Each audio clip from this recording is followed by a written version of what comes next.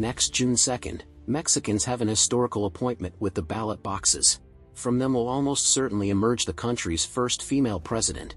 The two contenders represent divergent models. The incumbent, embodied by Claudia Sheinbaum, inherits a version that, in the name of the greater wealth redistribution, concentrated all power in the figure of President Andrés Manuel Lopez Obrador and his party, Morena. The alternative is offered by a coalition of opposition parties. They and their presidential candidate, Xóchitl Gálvez, advocate for the need to respect certain institutional checks and balances, but the credibility of those organizations, who governed between 2000 and 2018, and likely of the electoral democracy model they represent, is seriously questioned. Amidst this context, the high and persistent approval of López Obrador may offer revealing, though not definitive, clues. The latest report from Miraculous, a poll aggregator, recorded that 68% of Mexican citizens approve President López Obrador's management, while only 29% disapprove. The poll regularly processes results for more than a dozen of the main polling firms. Specifically, the survey conducted by El Financiero newspaper in December 2023 showed the smallest difference between the approval, 55%, and disapproval, 44%, of the president by citizens, which nonetheless was 11 percentage points. A stable and positive 6-year approval rating. For 5 years, the approval rating of the Mexican president has managed to avoid steep declines. As the electoral campaign kicks off, all signs indicate that it will continue to be stable and positive. Unfortunately, analysts underestimate the impact that such a situation may have on the outcome of the upcoming presidential election. This stance is associated with 3 powerful myths. Myth 1, approving is one thing, voting is another. The president's popularity matters little for the outcome of the presidential election. This myth blatantly ignores an essential reference. 30 years ago, the political scientist Fabian Echegaray was the pioneer in revealing that the popularity of Latin American leaders is the best predictor of the result that the ruling party candidate will obtain in the election. Approving and voting are 2 different acts, but there tends to be a strong positive link between them. It would be puzzling for democracy if citizens regularly rejected at the polls governments whose performance they approve of in public opinion polls.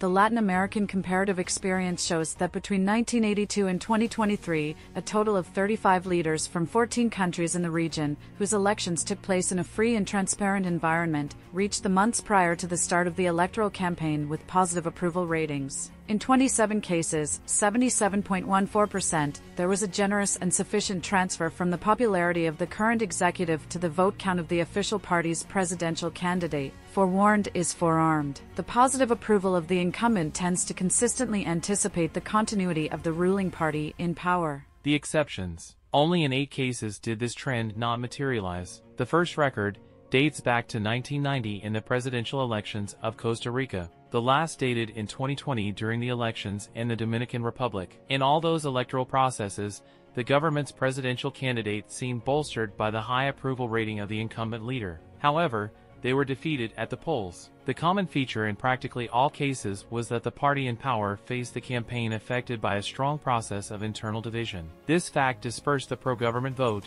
a scenario that ended up benefiting the opposition. That's not the current situation of the ruling party in Mexico, Morena. Until recently, the organization faced the possibility of a traumatic rupture when former Chancellor Marcelo Ebrard did not recognize the results of the internal electoral process, challenged them, and even threatened to leave the party along with a legion of sympathizers. But the threat of a rupture dissipated when Ebrard finally backed down. The opposition never properly gauged the true depth of a potential internal split in Morena led by the former chancellor. Although the episode could end up being the only serious threat to the current purpose of retaining the reins of power. Myth 2.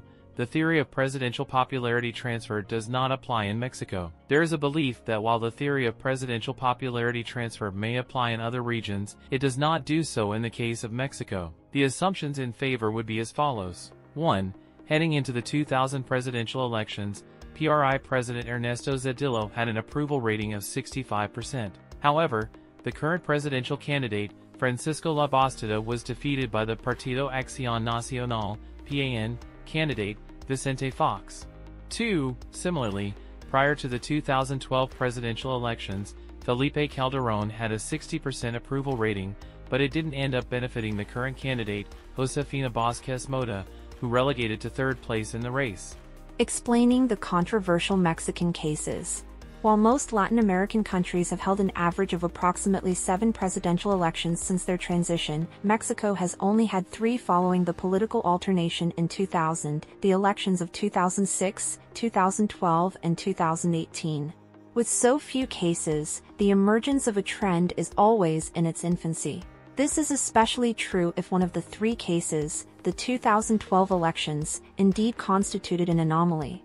The high approval rating of President Calderón did not translate into votes for the current presidential candidate.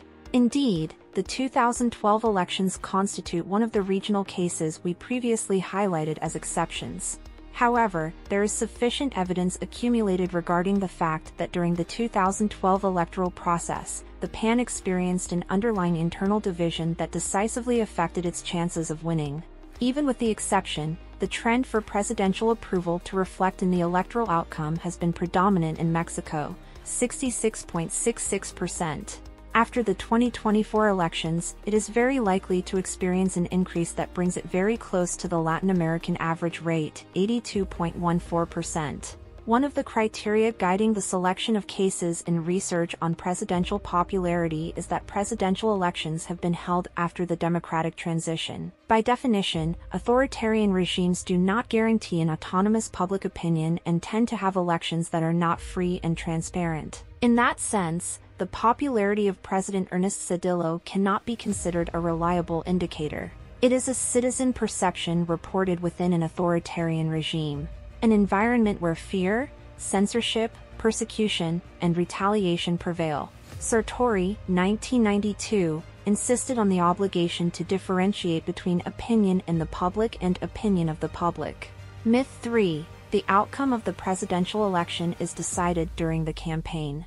The role of elections as a mechanism for the peaceful selection of political leaders has fostered the belief that the campaign always represents a decisive moment in shaping electoral preferences. This explains the journalistic reports about a potential campaign in which a stiff incumbent candidate, Claudia Sheinbaum, is cornered by the rhetorical skills and charisma of the opposition candidate Xóchitl Gálvez, and by the impact of the negatives associated with the performance of the incumbent ruler. In reality, the campaigns have a very limited effect on the electoral outcome. They only matter under very specific conditions. Most of the time, they only reinforce the decision that voters made before the start of the campaign itself.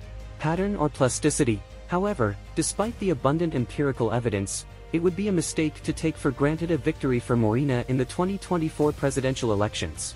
The relevant thing is just to acknowledge that the outcome seems to favor Morena. Political events resist being confined to a framework. They have the potential for surprise and innovation. Political actors have memory, learn from experience, and often show ingenuity. Under certain conditions, these attributes lead them to reverse the expected historical outcome.